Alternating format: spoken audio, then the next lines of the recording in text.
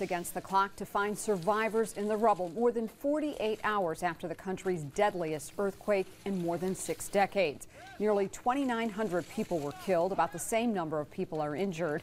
The quake devastated villages in the high Atlas Mountains. This man describes how he escaped his home as the quake hit. Then you realize you don't know which wall is gonna fall down, suddenly stop. Then you just know you have to go out from the door to save life or save yourself. It was a shocking experience.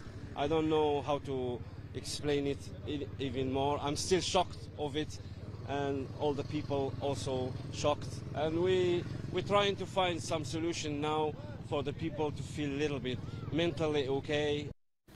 With much of the quake zone in hard-to-reach areas, the full impact of the earthquake is yet to be known.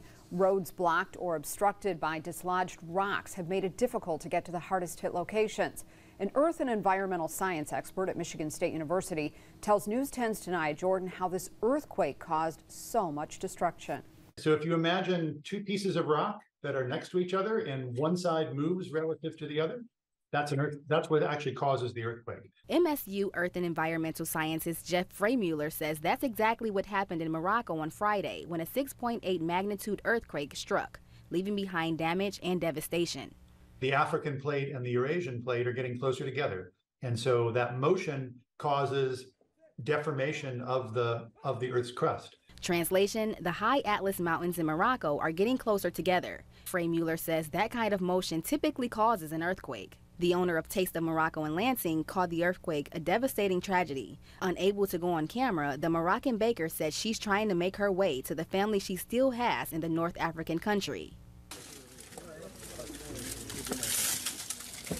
Rescue teams searching for survivors and caring for the injured. Mohammed Athadi is a Moroccan American who was visiting from the U.S. when he felt the ground shake. There was a lot of damage that happened to a lot of buildings. Some of them are mosques, some of them are houses. A lot of communities got hurt. The biggest issue with the old traditional construction in Morocco would be essentially brick. So brick buildings fall apart when you shake them.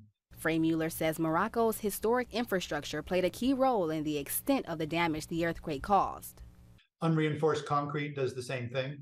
That's why we use reinforced concrete with steel bars inside the concrete to provide extra strength. Hoping to prevent future devastation caused by earthquakes. Tanaya Jordan, News 10. And there are no reports of any Americans among the dead. The State Department described the number of injured U.S. citizens as a small percentage. After